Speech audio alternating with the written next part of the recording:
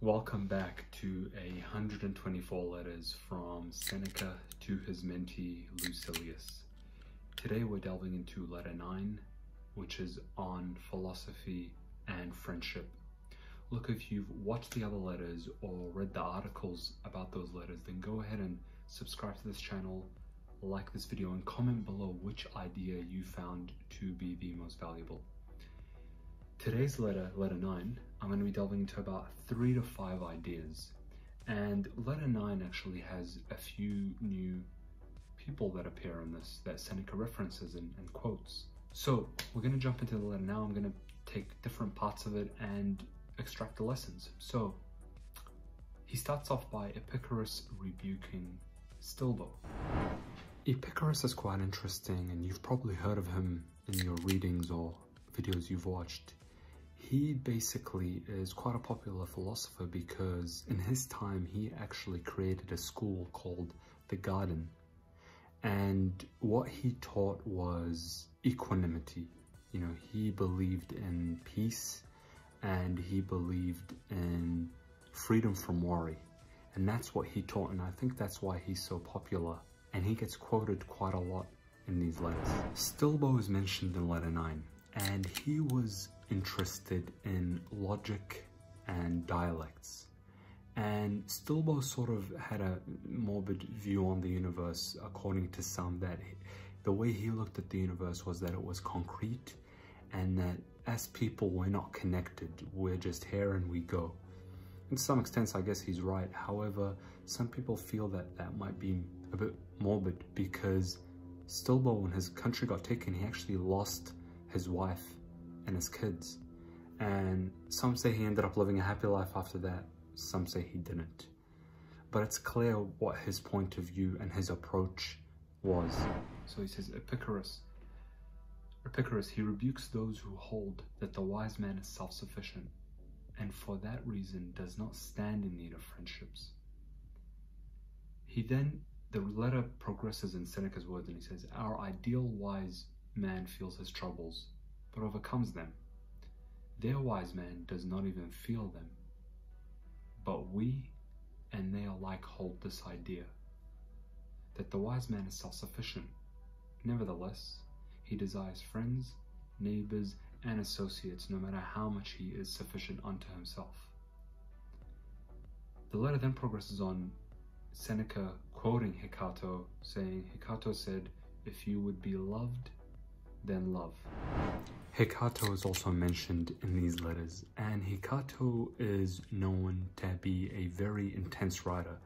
In fact, he's been known to have written 6 treatises on good and on virtue, but apparently they didn't survive. So what Hecatto is known for is that he believed that virtue can be taught, meaning good and good character and good habits can be taught.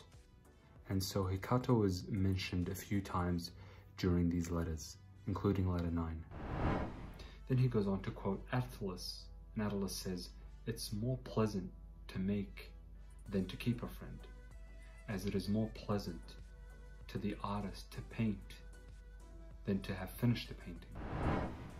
Attalus is someone that's quoted in this letter because Attalus was actually one of Seneca's mentors. So Seneca actually learned under Attalus, and what Seneca says about him, he speaks of him quite highly, of course.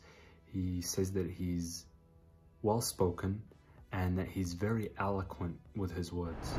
So essentially the first real lesson we learn from Seneca on philosophy and friendship, letter 9, is that we need connections, that a person should be self-sufficient, but we should also have connections and friendships. And I mean, you know, we didn't need to know that. That's pretty straightforward to us. But I think in a society that's quite independent, sometimes I feel that way as well. We need people, we need good people around us, and we need to have good relationships. And in fact, there's even been a study on it, a 2011 study by, I believe, A.J.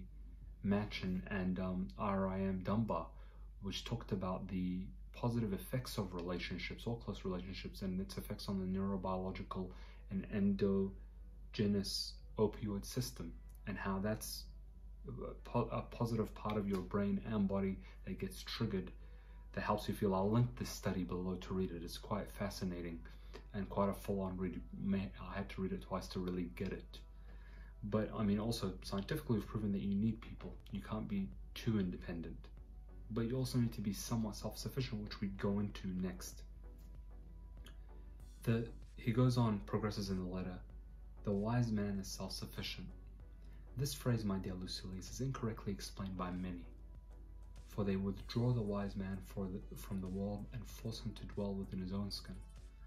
But we must mark with care what this sentence signifies and how far it applies.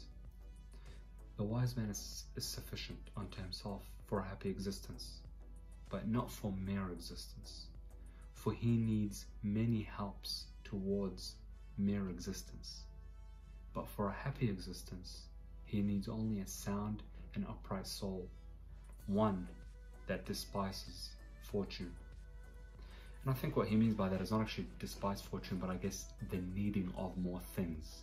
You know, I think what Seneca's alluding to here is being self-sufficient, mastering yourself, having good relations, and not in need of things outside yourself to make yourself feel better, or maybe the addiction to needing other things.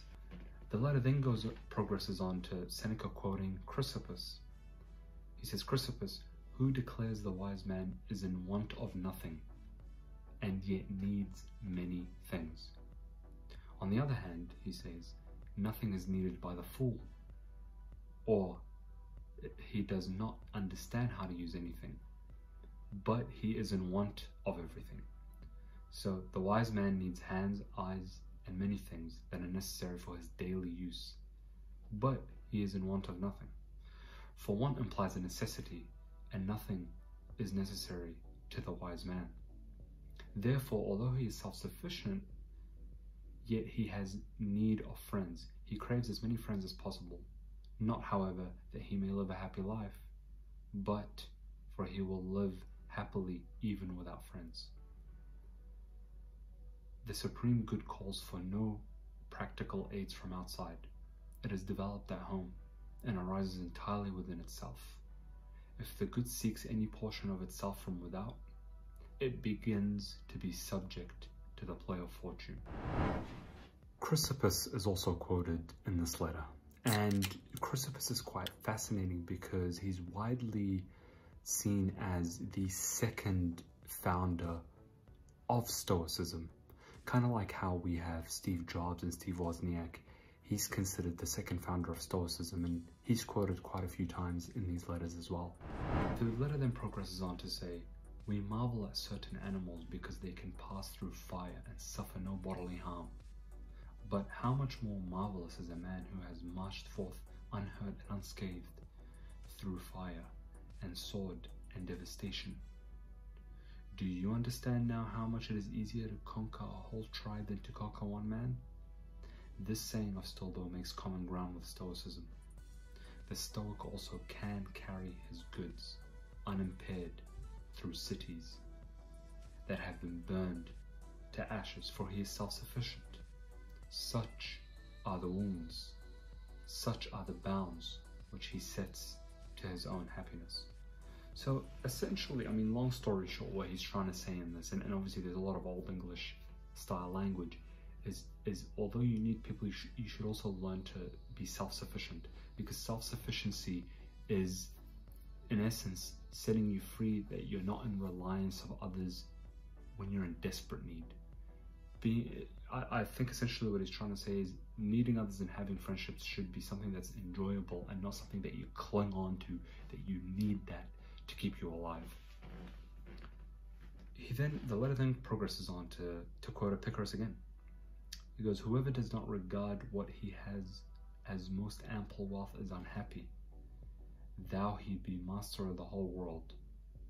Or if the following seems to you a more suitable phrase, for we must try to render the meaning and not the mere words. A man may rule the world and still be unhappy, if he does not feel that he is supremely happy. In order, however, that you may know that these sentiments are universal, suggested of course by nature, and you will find in one of the comic poets this verse. unblessed is he who thinks himself unblessed. And I also would say, blessed is he who thinks he's blessed, right?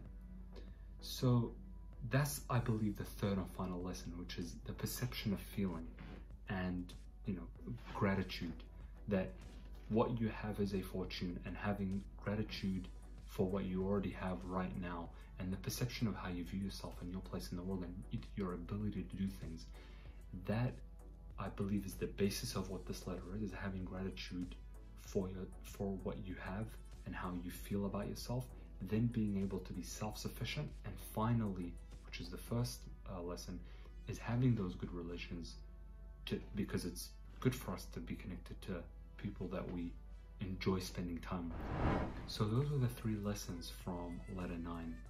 Thank you for watching. If you learned anything from this letter, then go ahead and like this video and comment below which idea you found to be the most valuable. Thank you for watching, and I'll see you in letter 10.